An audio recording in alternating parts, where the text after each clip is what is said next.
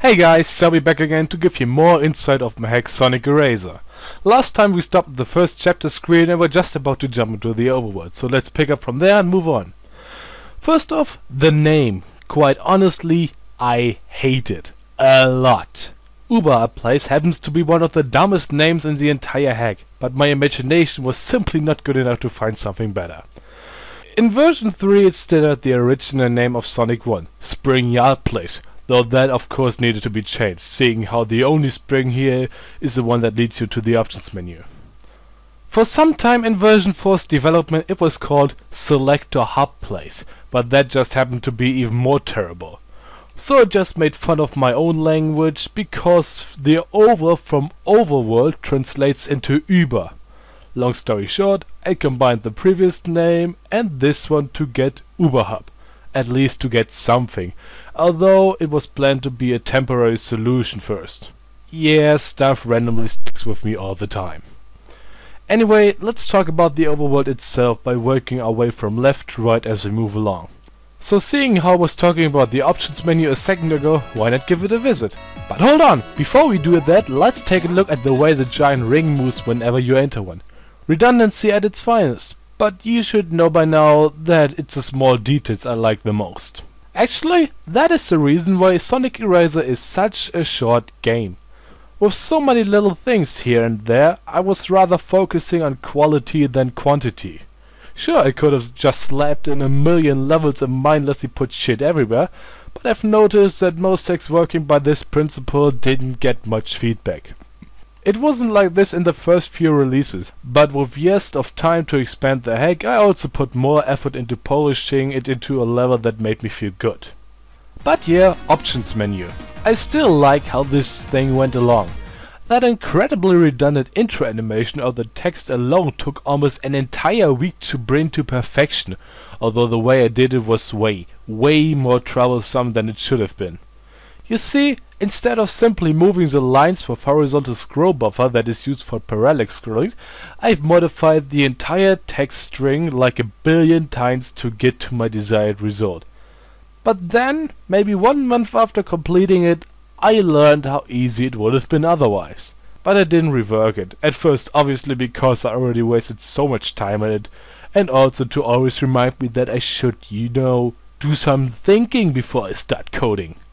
Well, the options menu itself is pretty much straightforward. Stuff like extended camera, which I absolutely love while others hate it to death. Sonic's art to either make him resemble the original sprite sheet that was modified to ERaZor standards or the one from Sonic 3. And that terrible unlockable option. It was my last desperate attempt to have something in there, because I've set up the placeholder only a few days after I started working on version 4. But I waited until the very last minute to make something out of it, but I don't think I thought this through enough.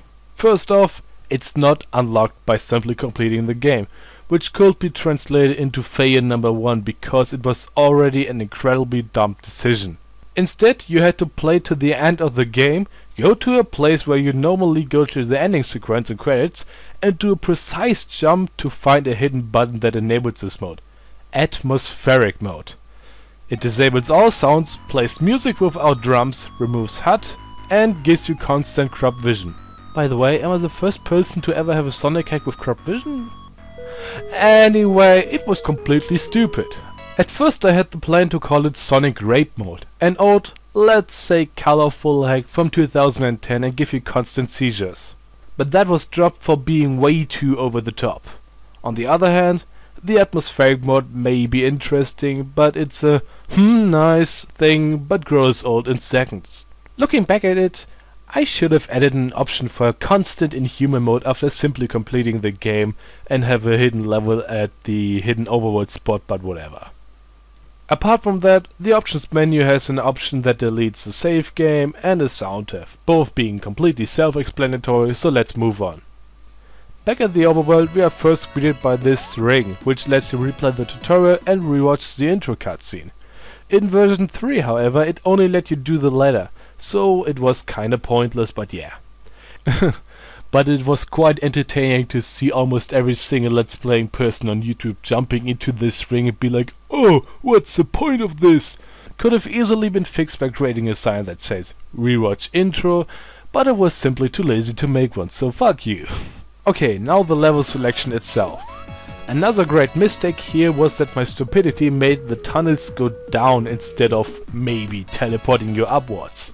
I don't know if it happened to you, but I fell into the wrong tunnel by accident so many fucking times. It was annoying to say the least, but I couldn't be bothered to change them because I already created the entire overworld around this concept, including the level signs. By the way, those signs are almost completely hand-drawn.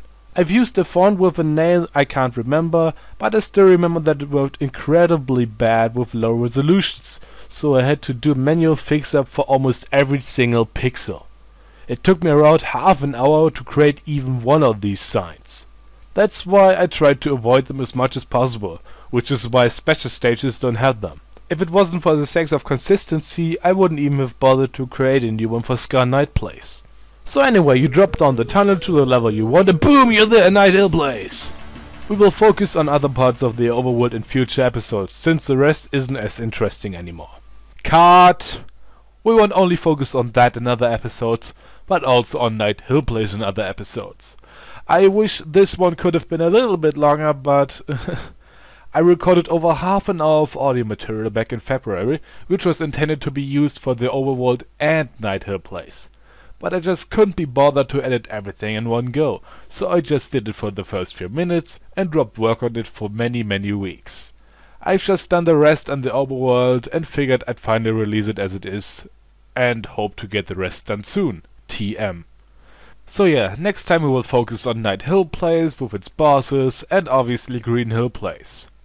But on top of that, provided I will ever get my lazy ass up and actually start doing some work, I'm also going to answer questions. If there's anything you'd like to know about ERaZor, or me, or my pet goldfish which I don't have, just put it in the comments and I'll see what I can do. Apart from that, I have nothing else to say. Enjoy the following bloopers of me failing at English. I'm Selbi, and I'll see you around. Bye. Then maybe 1 month after... then maybe 1 month... but then maybe 1 month... but then maybe 1 month after completing it, I learned how easy it is then maybe 1 month... then maybe 1 month... ich krieg dieses Wort nicht hin. Month.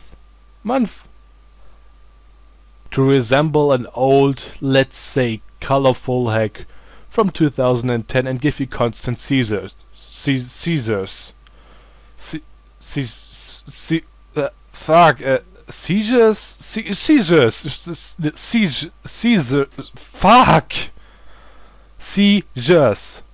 I don't...